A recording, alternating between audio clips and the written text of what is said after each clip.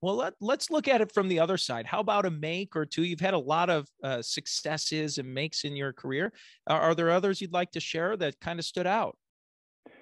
Absolutely. I mean, and at the same time, it also holds hands with what I've been saying this entire time. It's just like, we're not afraid of experimenting and innovating and doing mistakes and reflecting and learning. And that's a key parameter in any startup or scale up business is to, take the risk, but just do it in, if you can do it in small scale, then you don't affect the entire business. So that's a make we have done, like with the jam I pointed out earlier. That was a kind of risky, but and also it was an experiment that was totally out of the business box we had built around what we should focus on.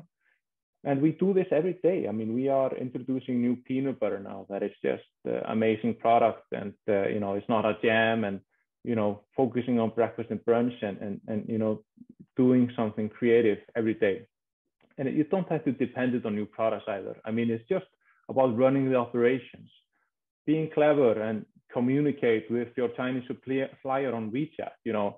Get the answers right away. Don't wait 24 hours for a formal email about the status. So it's just about being innovative and trying to get the right answers and communicating in an honest and direct way.